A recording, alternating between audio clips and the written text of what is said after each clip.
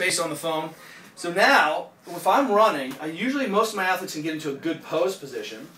But as I translate over the hip, if I'm missing extension, then the leg tends to turn out. And we've talked about this in the tunnel. Then as I come through, because I've had to blow off torque here, I end up striking with that open foot. And even if I'm a good pose runner, and this athlete is taken care of, he's good, he's got pose technique, he can't out-technique his position.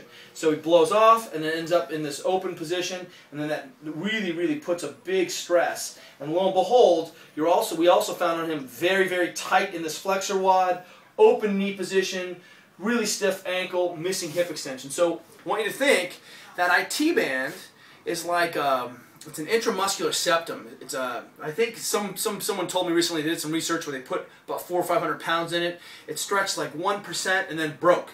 So it's not going to stretch very well. It doesn't really stretch because it's a big piece of tendon. And then the issue is that it also dives down and creates the kind of front compartment and back compartment. So it's literally an I-beam into your leg. What we have to think about is that really the problem? It's really stiff. Of course we're going to see stiffness and tension at the top as I'm trying to kind of buffer the mechanics around it. But really what's happening, let's restore those positions. Let's take the tension and the rotation out so it stops being so irritable. MobilityWOD, see you guys tomorrow.